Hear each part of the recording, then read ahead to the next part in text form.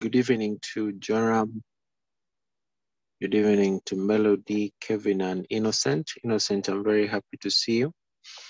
I want to thank the Lord for the far He has led us. I hope you're blessed. Tonight, we are looking at something very peculiar that many of us associate with, many of us do knowingly or unknowingly. And many of us have been accustomed to this lifestyle. Tonight, we are looking at worship in truth. Our series of the last peculiar warnings are focusing on God's final messages to prepare the earth for his return. And Ellen White says that God has called the Seventh-day Adventist Church and has cut it out with the mighty cleaver of truth, the three angels' message, that they may use it to prepare for a people that he will find ready when he comes.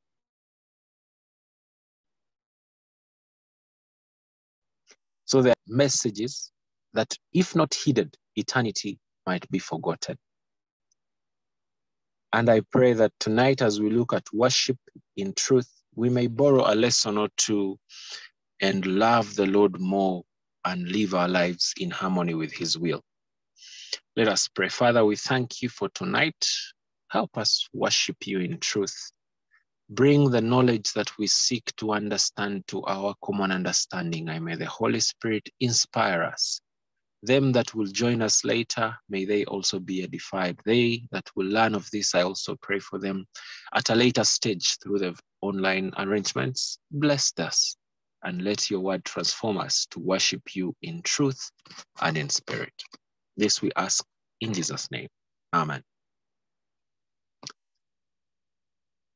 When we look at the theme, where the two things coexist, worshiping and truth, they coexist in a few verses in the Bible. But allow me start tonight's lesson in John chapter 4 and verse 23. It says, "But the hour cometh." Now, this is the first statement, infers to a future stage. But the hour cometh. Then the second statement emphasizes the urgency and says, now is. Now, what means is that you've heard of someone says, I need that money as soon as yesterday. It means the need for worship has been. But the fact that there's need, the reason as to why the first statement is in the future is because this need has not been met. That is why it says, the hour cometh and now is. Therefore, it means that if now is the time, but the statement tells us that the hour is coming, it means that what is happening now is not the worship. Therefore, we are looking forward to what we've needed long before to happen. And that is what we are going to read next. So, the hour cometh and now is, when true worshippers of God shall worship the Father in spirit and in truth. Listen to the last statement. For the Father seeketh such to worship him. So we're being told that the need for true worshippers that worship in spirit and in truth has been ongoing, now is. But it has not happened. That is why we are looking towards that hour when it will actually happen. The question I want to ask you is, what is that decision you need to have done yesterday, which now is, but it will come? Now, I want us to look at worship not just as convocation, not hymns, not Bible study, not prophecies, but I want us to look at worship as a lifestyle. When someone tells you, Tambula ngo Muganda, the kind of pride it inspires, the sense of belonging, the attitude, and the motivations that you have is not just something that you hold when you're speaking. Just said Unkuma Michael. It is not just limited to telling us the cultural heritage. It's something that you live by. When you meet your totem, you don't associate. When you meet your clansmate, you relate. So worship is not something that we put on and put down in moments of devotion and on the holy convocation on Sabbath. No, lifestyle is what we abide by, and it's what God wants. It's that which we live, the truth that we'll stand with, and the worshiping that is in spirit that God has called us to do. And something to add, in the Beatitudes, we are given blessings of what we would receive when we do particular things. But when you look at Hebrews, which says some things that please the Father, and that is faith. But here in John, we are told a kind of people that God wants to worship him. He wants those that are true, number one. Number two, that are worshiping in truth and in spirit. And verse 24 says, for God is spirit, and they that worship him must worship him in spirit and in truth. So the question is, what is truth? John 17:17 simplifies it. Sanctify them by thy truth. Thy word is what? Is truth. So the worshiping of truth in this world where truth is relative, in this world where absoluteness is now being questioned, the only way we can be sure of what truth is by looking at Scripture. And Scripture has told us truth is the word of God. Sanctify them by thy truth. Thy word is what? Is truth. Let's also see what the psalmist says. The psalmist in 138 verse 2 says, I will worship toward thy holy temple and praise thy name for thy loving kindness and for thy truth. Listen to the next statement. For thou hast magnified thy word above thy name. Now, God has put his word, his truth, the Bible, above his name. What does that mean? If any of us wanted to badmouth, let me use innocent, you'll forgive me for using you tonight. If someone wanted to assassinate your character, talk about maybe you stole particular resources, you've got someone pregnant, or you did something evil, it would be something that you would be quick to defend. As compared to when someone says, innocent said so and so, said this and this. Sometimes we are not very quick to defend the words that they accuse us for. But whenever it comes to the name, the reputation, the character, when it's being assassinated, we are quick. But God is telling us that he has put, oh my God, he has magnified his word above his name. So God is not worried in as much as he commands us not to take his name in vain. God is not as worried about we heeding his word as much as we would take his name. Meaning that what is most important is not how we refer to God, Jehovah Jireh, Jehovah Shiro, whatever. I'm sorry to use if some of these things are wrong. But however we refer to God is not the most important. The question of true worship, the question of worshiping in truth is your adherence, your understanding, your allegiance and obedience to the word. So the worshipers of truth, or they that worship in truth, are they that have purpose, like the psalmist says, thy word have I kept in my heart, that what? I may not sin against you.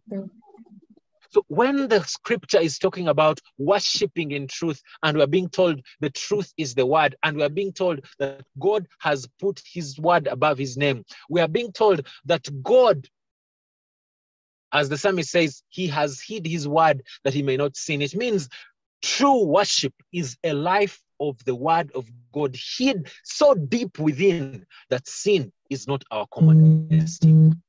So the call for true worship is a call to have the word of God embedded, engrafted, imputed, and whatever words you can use to emphasize the need for this word to be assimilated in our systems until we live a life that we sin not. So allow me to say, true worship is overcoming sin. Are we together? True worship is victory over sin. And God is looking for a people who will not do this on their own, because it is him that works in us both to will and to do of his good pleasure. There's a warning that we receive in Romans chapter 1, verse 25. It says, who changeth the truth? We have seen who changes the truth. What is truth? Truth is the word of God. Who changes truth of God into a lie and worshipped. So you see how the relationship of truth, the word, and worship. The moment you alter truth, the moment you alter the word of God, sometimes many of us don't alter it, but we take it for granted. we pick portions to adhere to. We choose what to believe and what not to believe. We choose what to use and what not to use. The moment we take the word of the Lord as a lie, and taking the word of God as a lie is not necessarily you lying about scripture or misinterpreting it. No. If someone told you, come at 11 and you show up at midday, you've taken his statement as a lie. You think he will not show up at 11. So many of us have been called by God. I want us to pick the peculiar things in this message. We've been called by God to a particular standard. And because we take it for granted, understand me properly, some of us have a deliberate effort to keep this word, but we fall short. I'm talking about some of us who take this for granted and not heed it. And the moment we take that, we are taking God for a lie. The word of God for a lie. The verse continues in Romans 1:25. Who has changed the truth of God into a lie and worshipped and served the creature more than the Creator, who is blessed forever. Amen.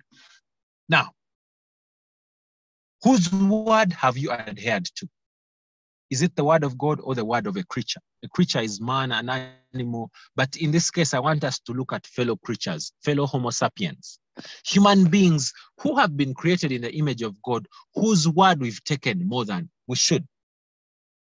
The question is, if Dr. Kasenene speaks about wellness, how quick are you to listen as compared to when Leviticus talks about unclean foods? Many of us value opinions of Homo sapiens, of creatures, more than we value the opinion of God. God will straight away tell you, don't dress like this, don't eat like this, but you'd want to seek the opinion of a pastor. You'd want the opinion of Biaruhanga, Innocent as a spiritual man. You'd want the opinion of Joram as a benevolent Christian. The question is, have you chosen to call God a liar by not heeding his word and choosing something else, either fables or whatever you choose to have? My prayer is that for you to worship in truth, the word of God should precede before the word of man or of any creature. In Revelation 14, as we sum the second angel's message or the second warning, and remember this series, we are looking at the normal message, but picking out peculiar things. And the first thing we looked at is worship is a lifestyle. Number two, true worshippers or true worship is victory over sin that comes in the power of Christ. Now, Revelation reminds us that the first angel says with a loud voice, fear God and give him glory. Sorry, the first angel, for the hour of his judgment has come. We looked at fear and give glory. We looked at the hour of judgment, or judgment is come. Tonight we are looking at worship him that made the heaven, the earth, the sea, and the fountains of water. Now, in Romans chapter 1, the authority of worship is bestowed on the creator, not the creature. So we again now see, who should we worship and why? The sole reason as to why we need to worship God is because he is creator. In our local languages, God is translated as creator in most prefixes. He's either Ruhanga to mean he's a creator. He's created as he's called Katonda, Anyesaye, like a potter. All these things refer to God's overarching, unique attribute as a creator. It cannot be replicated. Many of us can be manufacturers, we can be innovators, but we cannot bring something out of nothing. And therefore, God has a right to claim our worship because he has put in place where there was not. So when we look at true worship, there's another thing that I want us to take note as we continue, is that if true worship is inclined to the word of God, and the word of God, if we look at the psalmist, he says, out of the word of God, he esteems his law. God saw that his word should be inspired by men, but he chose particular things to write himself.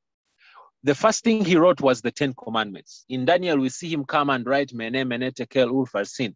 But I want us to pick, why did God decide to write the 10 Commandments? Even after Moses was overwhelmed by the apostasy and broke them, God just told him, cut stone, bring them. He wrote the 10 Commandments twice for us. And my prayer is that you'll understand that even in as much as his word is all inspired, some of portions of scripture are more close to his heart, and once heeded, they're more blessed. Let me also bring this home, that in as much as the law is something that God cherishes above all his word, there are even portions in that word, the law, that are more peculiar. So if we look at the worship being for the creator, the question that we need to understand is, who is this creator? That's God. Where is his territory? Heaven, earth, the sea, and the fountains thereof. And when we continue understanding this, the question that should also arise to you is, where do we find the attributes, the stamp of God in this law? Where does God lay his mark as the creator and claim authority above everything? And the truth, my brother, is in the fourth commandment.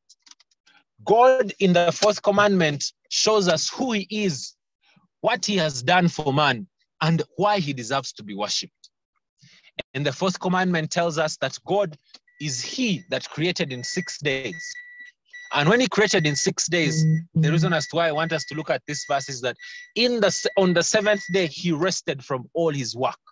And he blessed, sanctified, and set this Sabbath aside as a day for worship, as a day for rest, as a day where man can enjoy the communion of his creator and receive of the blessings ideal to the image he was created in, and above all, to realize the promise of where and how he will be restored.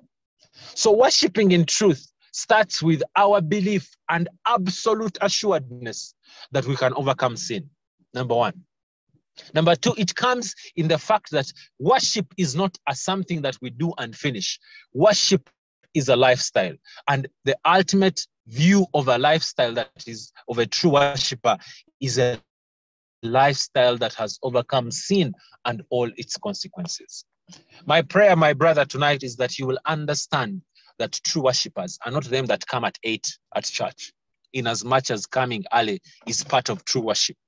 But it's them who live a life that points to the fact that there is a God in heaven whom they love so dearly that their life is counted, numbered after his instruction, numbered and counted after his word. Now, these particular people have associated themselves with the pinnacle of his cherished word, and that's the 10 Commandments. Here are they that keep the commandments of God and have the testimony of Jesus Christ, or the faith of Jesus Christ. Now, the 10 Commandments also have a peculiar commandment, and that's the commandment that shows us the authority of God as creator who deserves worship. And this commandment continues to tell us, if you read the word of God entirely, in Ezekiel chapter 20, verse 20, it tells us that the Lord gave us his Sabbath as a proof that he is our God. Ezekiel 20:20 says, "And allow my Sabbaths, that they may be a sign between me and you, that ye may know that I am the Lord your God." So in keeping the Sabbath, the true Sabbath, the seventh-day Sabbath, that is Saturday, you and I are proclaiming that God is creator, that God is all-powerful, and above all things, we are proclaiming that we have no other responsibility to worship anything or anyone but God. And tonight I want to ask you, my brother, my sister, to have faith that he who has called you to be perfect as he is perfect will make you perfect. And victory over sin is looking at worship as a lifestyle, as a character, as a way of life.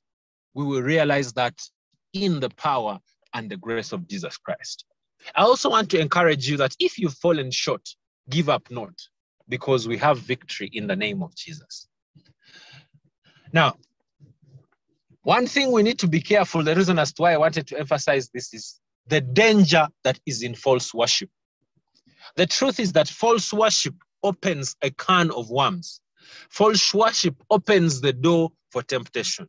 Let's look at what Ellen White tells us in Prophets and Kings. She says, "Thus when the people of Israel, in their worship of Baal and Astaroth, paid supreme homage to the forces of nature," like we've seen in Romans, that instead of worshiping the creator, they were worshiping the creature. Instead of paying supreme homage they paid supreme homage to the forces of nature. They served their connection.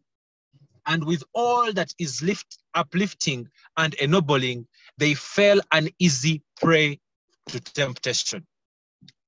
With the defenses of the soul broken down, that is in false worship, the misguided worshippers had no barrier against sin and yielded themselves to the evil passions of the human heart. Allow me share with you that if we are to see a change in this world where people don't submit to their lower powers, where people are reasonable, where homosexuality is unheard of, all these things stemmed from the misguiding of worship, where attention was given to creatures and not the Creator. And the prayer that I have tonight is that we will awake. In as much as many of us might celebrate in the fact that we worship a living God, and at the same time we worship Him on the true Sabbath, the question that I have for you is that the ultimate crown of true worship is victory over sin. And what efforts are you putting in place to overcome sin? What are you doing to be able to protect your soul, your heart, your mind from sin? And as we've seen, false worship, worshiping of creature, uplifting creation above the Creator is the gateway to error and damnation. And my prayer tonight is that you will choose to take the Lord as He has spoken, and you will serve Him in truth and in spirit. And when you've realized how much He has done for you, you will purpose to overcome sin, not in your own merit or power, but in Christ who has blessed us. So may this peculiar warning stand out to remind you that true worship is not a one-day event. We don't step in worship and step out. No. True worship is a lifestyle that has failures where sin can at times beguile us. But the ultimate truth is that this worship leads us to victory over sin. And may the Lord bless you as you purpose within your heart to overcome sin. And when the roll is called up yonder, you'll be able to inherit the kingdom of God. So may the Lord bless you and keep you until He comes to identify with you as true worshipers that will inherit the kingdom of God. Let us pray. Thank you, Heavenly Father, for the love you've shown humanity and for the blessings that we have, which have established us this far. Lord, put your word within us that we may not sin against you, and not sinning against you being true worship that in the end will overcome sin and be assimilated in your true image as true worshipers. May this word sanctify us. May your truth be established in us, that we may walk not after the flesh, but after the Spirit. Bless us, Heavenly Father. Lead us in ways of righteousness for your own sake. Bless every individual that has purpose to learn and study with us. In a special way, Father, I pray that you will visit and meet the needs of every one of your children. Father, bless Joram, bless Jennifer, bless Ian, Innocent, Deo, Melody, Margaret, Kevin, and Rosebell. And Father, hear all their needs. But above all, help us to worship you truly. And when you call us, may we be found worthy to inherit your kingdom. We thank you and pray that from now on you'll help us live lives that worship you, even when it's not Sabbath, even after Sabbath, that lives that honor and glorify you. We thank you in Jesus' name. Amen.